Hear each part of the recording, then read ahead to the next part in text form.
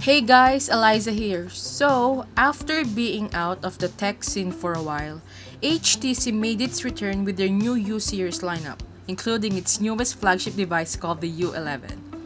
Aside from its squeeze feature, what else does this device has to offer? Let's find out.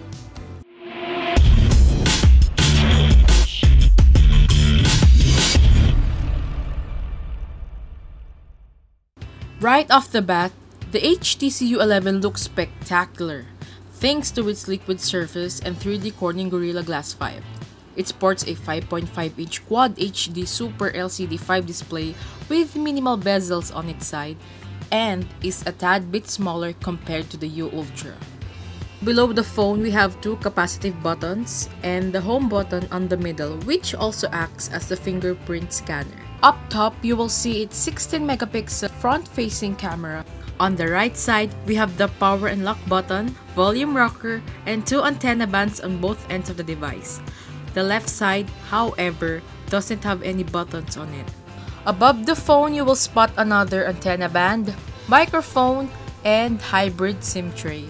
We were quite floored when we saw the hybrid SIM tray's location, because usually it sits on the right side or either on the left side of the phone.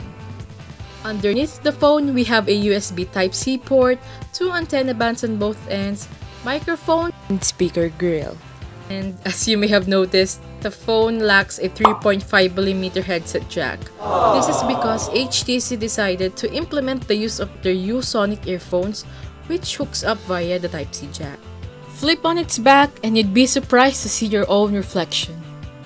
No kidding guys, it's that glossy and you can even ditch your mirror for this. It is a beautiful, glossy, liquid surface with curved edges that made the phone a sight to behold. Holding the phone feels comfortable and solid, however it is terribly susceptible to fingerprints and smudges. The phone also has an IP67 rating, meaning it is dust, splash, and water resistant up to 1 meter of fresh water for up to 30 minutes. And just above the HTC logo is the 12-megapixel f1.7 rear camera accompanied by an LED flash. So as we previously mentioned, the U11 sports a 5.5-inch Quad HD Super LCD 5 display with the resolution of 2560 by 1440 pixels, which equates to 534 pixels per inch. Color reproduction looks rich, accurate, and well saturated. Viewing angles are also good.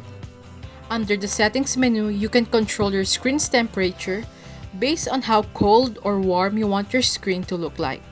Audio-wise, the U11 is embedded with hi-res DAC and HTC Boom Sound, which gives you an option to switch from music or theater mode. Audio quality sounds good and comes in with a good bass punch, which you can rarely find in smartphones these days. And HTC's U-Sonic earphones with noise cancelling feature also stayed true to its claim. It offers deep bass tone and gives off real voice clarity.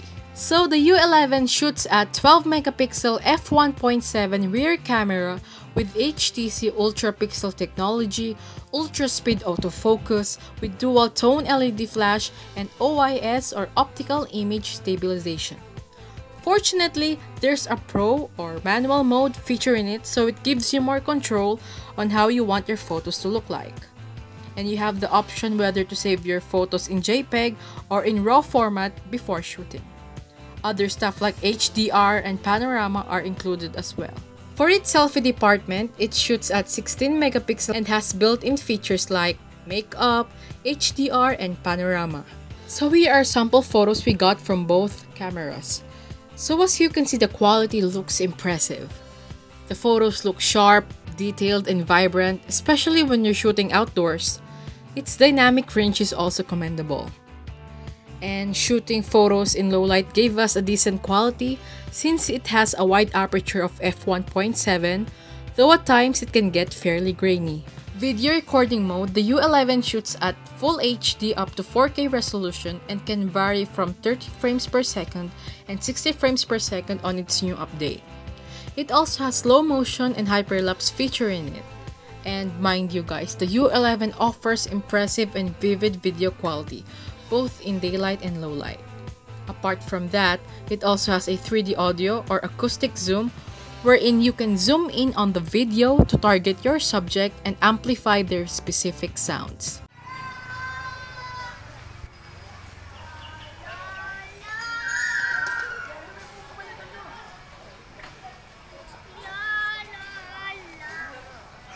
The U11 runs on Android 7.1.1 Nougat with HTC Sense. There's nothing really special or new with the U11's UI since it looks like your typical Android UI that comes with an app drawer. However, the good thing about it is that HTC did not include any bevy of bloatware.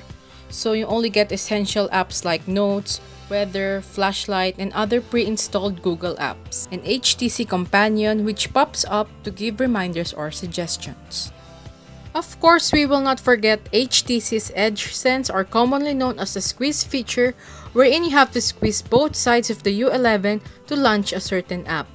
By default, it launches the camera app, but you have the option to replace it with whatever app you want.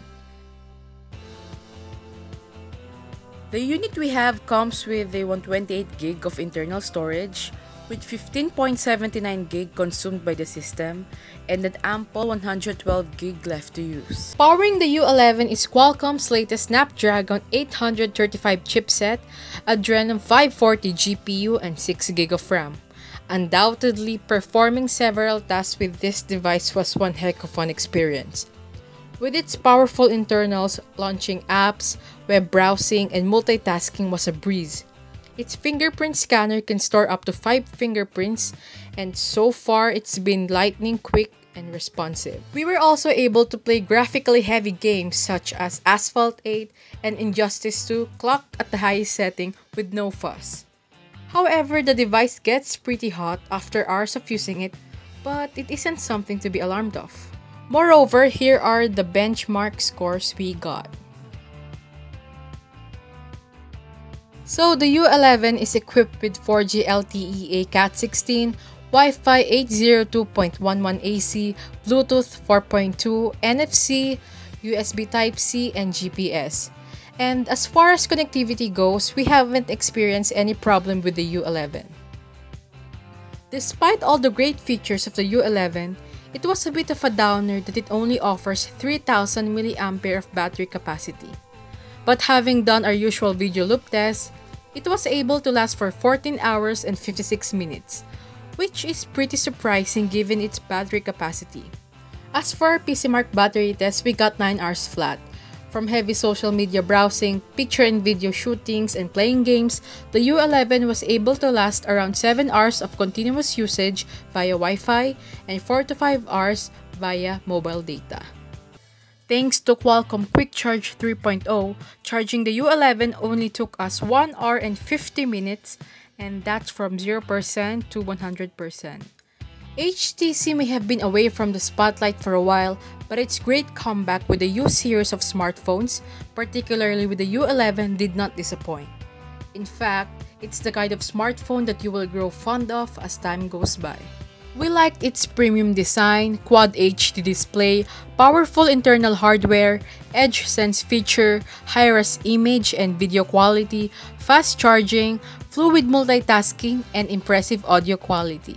What we did not like so far is that its back panel is prone to fingerprints and smudges, small battery life given its specs, can be a little bit slippery on the hands, and the lack of 3.5mm headset jack.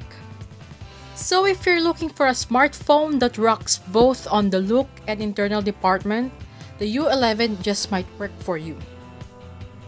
So this has been me, Eliza, and thanks for watching, and don't forget to hit that like button and subscribe to our YouTube channel. And see you guys on the next one.